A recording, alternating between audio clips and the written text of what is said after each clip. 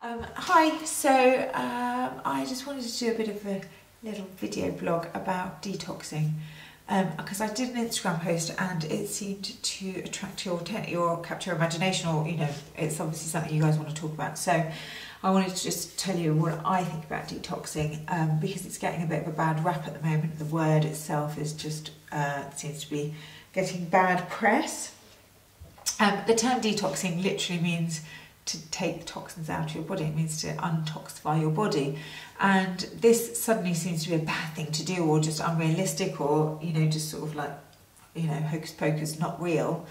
But actually the thing is that in the world that we live in, when you've got a high toxic load, it is when you've got that your body's struggling to cope with all the toxins that go in, and that's not nonsense. Because the thing is, nowadays, even if so the obvious ones are smoking, drinking, then there are things like pesticides on your foods. So even if you're trying to eat very well, and you're eating fresh fruit and vegetables all the time, a lot of them have pesticides on them, and a lot are very difficult to get off. So there's something called the Clean 15, which are the least pesticide polluted fruits and veg. So things like avocado, because they've got a skin on, mangoes are good, anything with a skin on is protected from the spray of pesticides. And then you have the dirty dozen, which are things like all the leaves, the spinaches, lettuces. So all those green leaves that you think are really good can often be covered in pesticides, and they can be difficult to get off. So those toxins are going into your body. And then you've got environmental toxins, things like pollution and stress. Stress is a really big one. We get really stress that we're under every day because we're rushing. Our lives are really busy, whether you're stressed at work, stressed with kids, not sleeping enough. That creates toxins in your body. It creates free radicals, and free radicals are toxins, and free radicals go around the body. And basically, from a very scientific, boring level, they are missing an electron and the chains, so they vibrate in the body. So when you put in antioxidants, which are antitoxins, an antioxidant will give an extra electron to the membrane, and it will stop shaking, and it will stop causing damage in the body.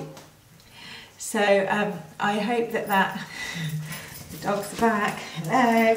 Oh, there we go. So that's basically how it works. So the idea that giving your body a break from all those things is bad, it sort of seems ridiculous to me. So ways to detox, there are really things like spirulina are a brilliant thing to take on a daily basis, or a vitamin C or vitamin E is an antioxidant. They're brilliant things to take on a daily basis to help your body balance the toxic load, to help your body fight. So it's just a balancing act. You've got lots of toxins. If your toxins are too high, you need to take more antioxidants to bring them down. It's just about balance. That's all it is. It's not extreme. It doesn't have to be extreme. And I think that's where the detox word has got a bad rap. The other thing, so the reason I was posting about detox was because I was on a detox, and I was doing a fast, I did 3 days actually, and I did liquids, I did a juice fast. There were other people I was with that were doing raw food, which is just giving your body a break. It's not about weight loss, and I think that is why I think that's why the word detox has got a bad name, because people use it in reference to quick weight loss, quick fix before you go on holiday, quick this, but when you've been out, going mental partying, then people go, oh, I want a detox, and actually you're just letting your body recover. A detox is meant to be where you let your body rest, you let your digestive system rest, and you really rejuvenate your system and give it a real good boost of nutrition to help get over all the other toxins that come from environmental and food and drink and coffee and stress and our lifestyles and TV. They say that you can get toxic from all the what's it called, electromagnetic field. So anyway, so that's all. I definitely think, so from my point of view, I love doing a juice fast and it really does. It's not even the body, it's mind clarity I get from it too. And I try and do that. I try and do a big one, so more than 3 days, twice a year. I try to do 1 day a week, which doesn't happen all the time, but I do try. I often think about, if I am going out a lot and I am really stressed, I make sure that I'm taking in enough antioxidants, whether it's in food or if I'm, you know, I can take in super powders, things like spirulina and chlorella are brilliant, or wheatgrass or vitamin C powder, or, you know, any of those things, and they really do help your body to cope. That's all you're trying to do, is you're trying to help your body cope.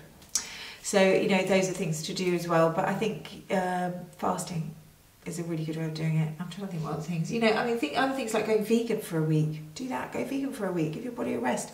If you don't have to, you know, brown rice and vegetables is a brilliant high fibre way to help your body, the digestive system get moving, get the top, you know, all the rubbish that's in your gut out.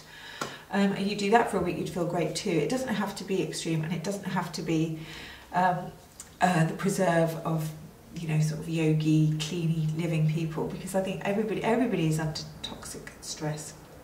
So I hope that's helped, and I'd love to know any comments or thoughts that you have about this subject, because it's quite an emotive subject at the moment. And have a lovely day, and I'll see you again. Bye.